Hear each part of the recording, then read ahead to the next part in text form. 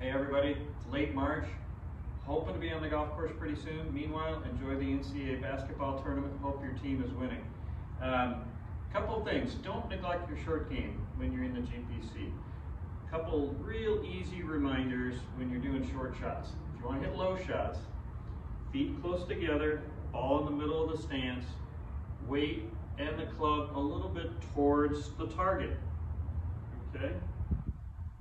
And a small swing. If we want to hit a high shot, ball more forward in your stance, still narrow, hands straight up. Still that same small swing.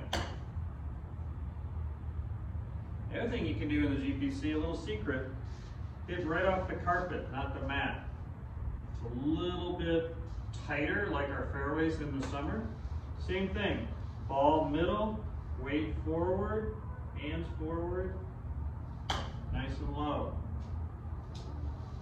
High shot, ball forward, hands up towards the center of your body. Small swing, and you'll know if you bottom out too soon. So try both of those.